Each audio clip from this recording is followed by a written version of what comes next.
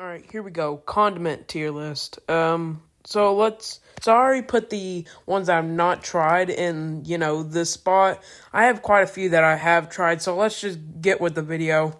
First up with barbecue. The only reason why it actually serves a purpose is for, barbecue. So I'm just going to put it in C tier, such as the other barbecue. So Tostitos sauce, dude, it hits different when you're actually trying the Tostitos chips. I'm putting in A tier.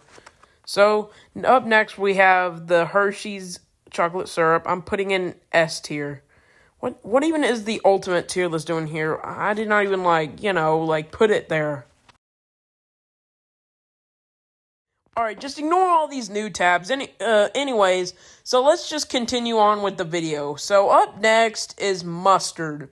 I tried this in preschool, and I absolutely hated it. I'm putting it in the F tier. No, wait, actually, I'm going to put it in the kid tier. Just ignore the kid emoji tier. I just add that for fun.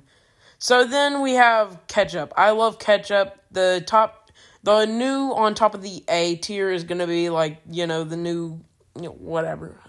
So anyways, we have these lemon things. I tried them in the Walmart pickup aisle, and I did not like them, dude. I hated them, as a kid. So up next is syrup.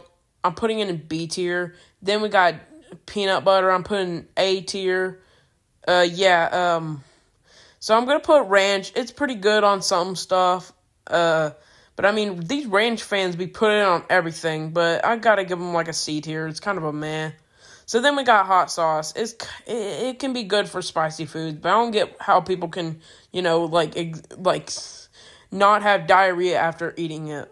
So then the unrated, because I never actually tried, but I have tried it, but I don't remember the taste because I'm so young. Let's put Worcestershire sauce in C. So then we have the, the whipped cream. The only problem I have with it is, it runs down in 2 seconds. But then, wait, didn't I already rate this? Whatever. Like and subscribe for more tier lists.